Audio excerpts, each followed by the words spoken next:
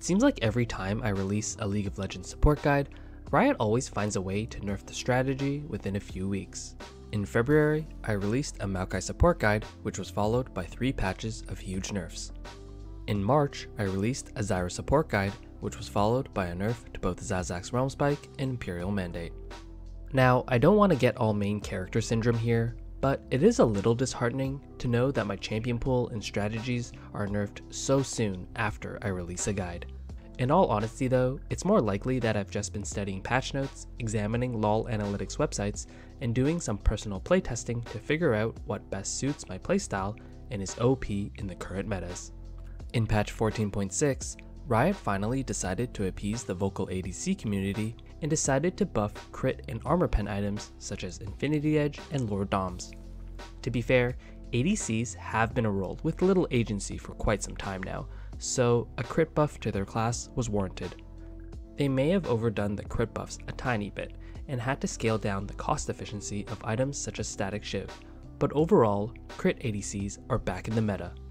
Of course, this doesn't mean that ADCs have any more early game agency than before, but they are now relevant even in the late game to pump out a ton of damage. With these recent crit buffs, this also subsequently means that the rise of enchanters are slowly coming back into the meta. This includes enchanter champions such as Lulu, Nami, and Sona, who have all received buffs in the form of healing or shielding. Now, the design decision to promote additional utility at the expense of damage for enchanters is up to debate by the community. Some argue that lanes will be a little more boring now since you'll be taking away that laning agency that supports love to have, while others argue that more utility fulfills the champion fantasy for enchanter type of players. Both sides do have their valid arguments, but as a small content creator, I'll just be focusing on how to best abuse the current meta. In this video, I'll be talking about how to best play SONA Support. If you've watched any of my previous guides, you'll probably have figured out that I tend to play champions that are a bit lower on the mechanical side, and guess what? Sona has no skill shots, other than her ultimate.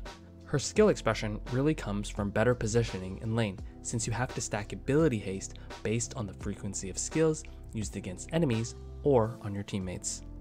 She is undeniably one of the best scaling supports in the game, which work extremely well with crit or attack speed ADCs such as Zeri, Kog'Maw, or Jinx. I'll be going over her items, runes, skills, and playstyle in this SONA support guide. When it comes to Sona's best build, it's relatively straightforward.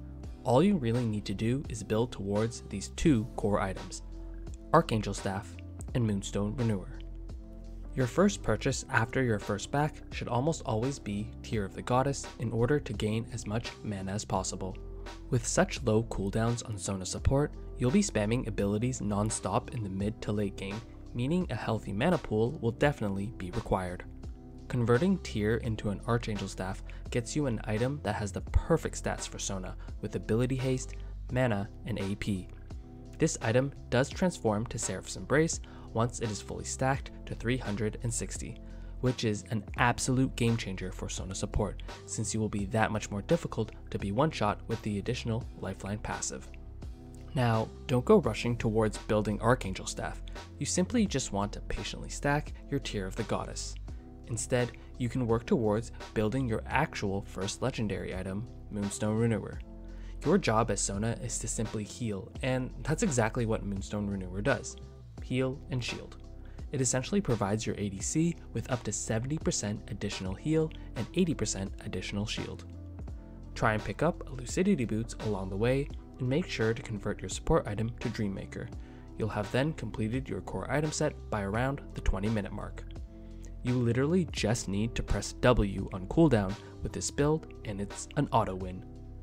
Now that you've built your 4 core items, you will likely only have enough gold for the rest of the game to choose one of the following 2 items, Ardent Censer or Staff of Flowing Water. To keep it brief and simple, you will want to purchase an Ardent Censer if your win condition revolves around winning with auto attackers, while you will want to go with Staff of Flowing Water if your win condition revolves around AP damage. If you're really on the fence between these 2 items, I usually opt for Staff of Flowing Water since it will provide yourself with more AP and the 10% movement speed buff is good in any scenario. As long as you position properly in teamfights and stay alive, you can very easily shield and heal thousands of damage in a single teamfight. Positioning is extremely important on SONA, and you want to make sure to play cautiously in teamfights. Your only source of hard CC is your ultimate, so generally I like to use it to peel when you head into the mid to late game. For runes, there are two main rune pages you can take depending on your lane matchup. In general, you will want to choose SONA in matchups that are less volatile, which allow you to buy time and scale up into the late game. SONA thrives against playing against wardens and enchanters who generally want to play a more passive lane style.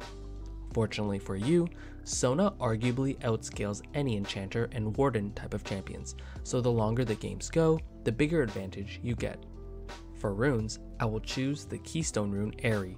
This keystone will provide you with ample amount of shielding, but it also provides you with some additional damage every time you poke their bot lane with your Q. Q has a sizable enough range such that it can be safely procced during the laning phase. You will want to complete this rune page with Manifold Band, Transcendence, and Gathering Storm. The secondary tree I like to take is Bone Plating and Revitalize for some extra tankiness, healing, and shielding. The other lane matchup consists of a scenario I generally try to avoid. As strong as SONA is, she is very difficult to blind pick because the enemy team can counter her with an all-in type of support. When counter picks do happen in draft, you will have to face up against aggro champions like Leona, Nautilus, or Blitzcrank. In these hook compositions, I'd recommend taking the defensive keystone rune called Guardian. Guardian provides you with a substantial shield anytime you or a nearby ally take lethal damage.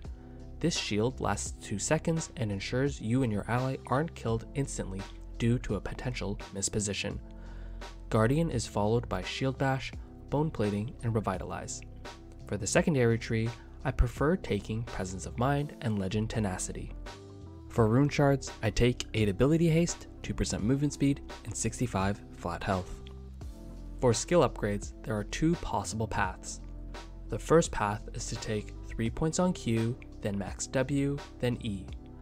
In easy to harass lanes, 3 points in Q will allow you to poke in lane and apply strong laning pressure.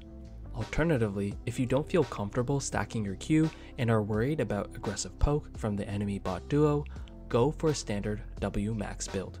Maxing points in W is my preferred playstyle since you just want to maximize the shielding and healing potential you have.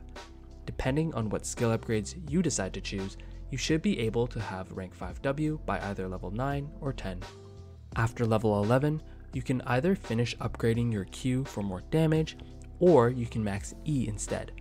Riot recently buffed E such that at max rank, you have an additional 18% movement speed for your teammates. Lastly, I want to touch upon 3 core concepts that will help your overall SONA gameplay. The first gameplay tip applies to your aggressiveness in lane to farm stacks with your Q. Overall, you want to poke with your Q only when it is safe to do so. It's not really worth trading a stack for Q if it severely compromises your positioning in lane.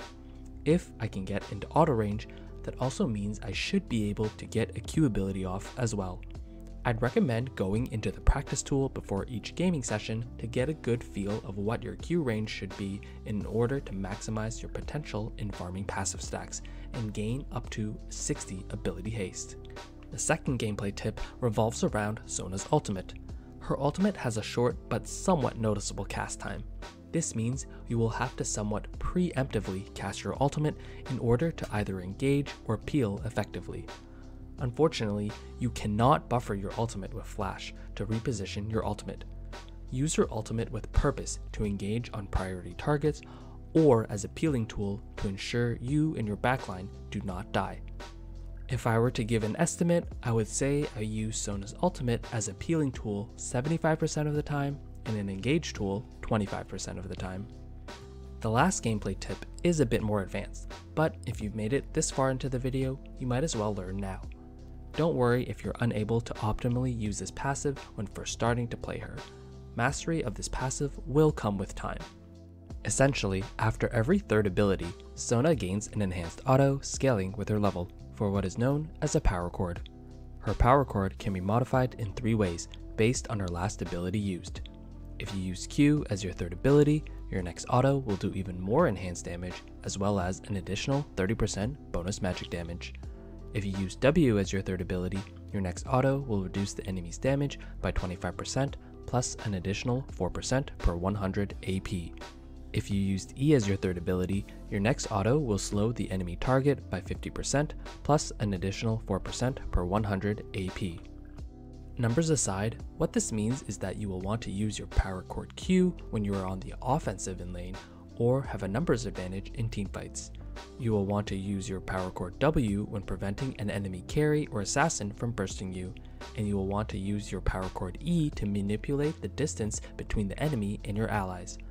It can be difficult to coordinate the most optimal power chord usage in hectic teamfights, but try to slow down and really think of which power chord is most suitable for each situation. Here are the power chords in simple terms. Power chord Q means big damage. Power chord W means no damage for you. Power chord E means slow down. If you enjoyed this content, make sure to hit that like button and consider hitting that subscribe button too. It really does help. If you have any other tips or builds for SONA Support, please let me know in the comments below.